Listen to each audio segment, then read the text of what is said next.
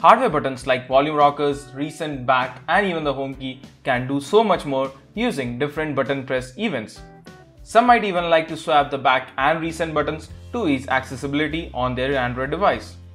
So today I'll show you how to get things done on any Android device without even a root access. Now it's simple and easy, so let's get started and have a look.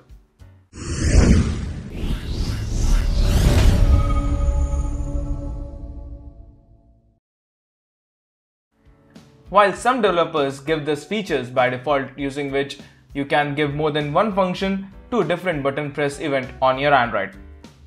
But most of the developers don't provide any of such features. But as always, there's an app for that, and this time the name is Button Mapper. This app is fresh from Oven on the Play Store and it's still in beta state, and you'll have to join the beta testing community before you can download the app. Now I'll provide you all the links in the description of the video, so make sure that you join the community and then go ahead and download the app from the Play Store. However, if you don't want to do that and you just want an APK file, I'll provide that as well in the description of this video. Now after you have installed the app and launched it for the first time, you'll be asked to grant accessibility settings to it. These permissions are mandatory if you want the app to change the hardware keys behavior without the root access.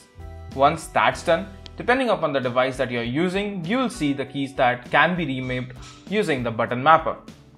Devices which have soft navigation keys will only show volume button as the hardware key, but devices like Samsung and Asus with hardware navigation key will show all of them.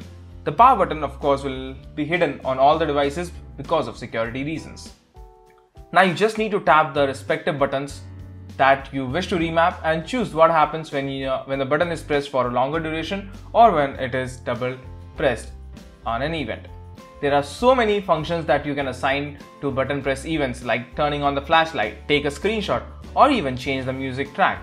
There's also an option to change the default behavior of a hardware button on a single tap, but I would advise you to keep that functionality to default unless you know that you're doing or you're swiping the behavior of the back and the recent key. Well, talking about it, the app gives you an option to do that directly without buying the Pro version if you scroll down in the home screen. Now, by any chance, if you assign functionalities that you don't want to be there and your buttons functionalities are messed up, there is a reset button up top using which you can reset everything to default. There's also a feature using which you can press the home button while you're on the lock screen to simply turn off the screen.